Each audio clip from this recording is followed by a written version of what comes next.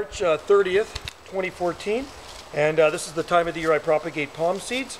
So what I'm doing here, I have a mix of Sunshine Mix 4, which is peat moss and perlite. It's kind of like a pro mix, high porosity.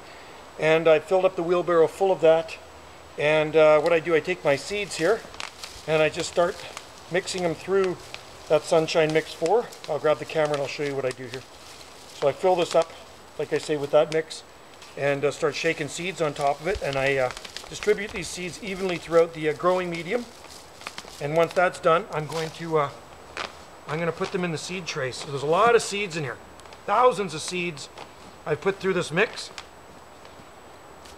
I'm going to put a few more in there anyway, but I'll give you an idea, quick idea. It's a beautiful day out here, by the way. There's the seeds, local palm seeds, Trachycarpus, Fortunei, actually some Wagnerianus too, and the Sunshine Mix 4. And this is what it looks like here. So you got lots of perlite in there. Seeds are through here, through this mix here. And then when I'm done with that, I will take that mix, lots of trays here. I'm going to fill my trays up. Fill the trays up with this, and you can see the seeds in there, and put them in the greenhouse and wait for them to germinate. So anybody that's interested in locally grown palms, you know where to come to. I have lots of palm trees. I think I probably have the palm tree market cornered on this island. So there we go.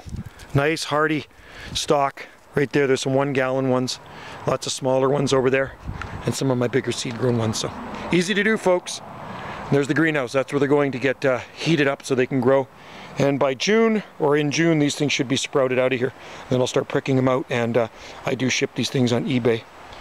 People that want locally grown palms. I have thousands of them in my garden and on my property, so no trick to growing them foolproof here on Salt Spring Island.